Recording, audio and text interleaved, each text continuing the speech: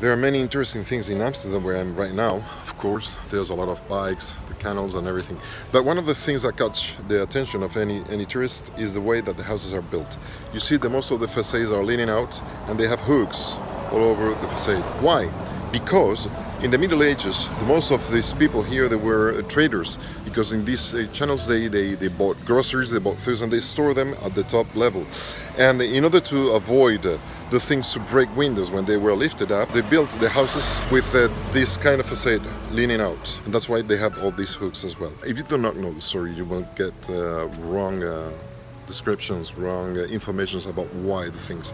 That's why Jesus in the Sermon of the Mountain, he said, "You heard that it was said, but I tell you." We need to update the teachings of the Bible. So I encourage you to study a little bit of story besides reading the Bible every day. That will pay back very well.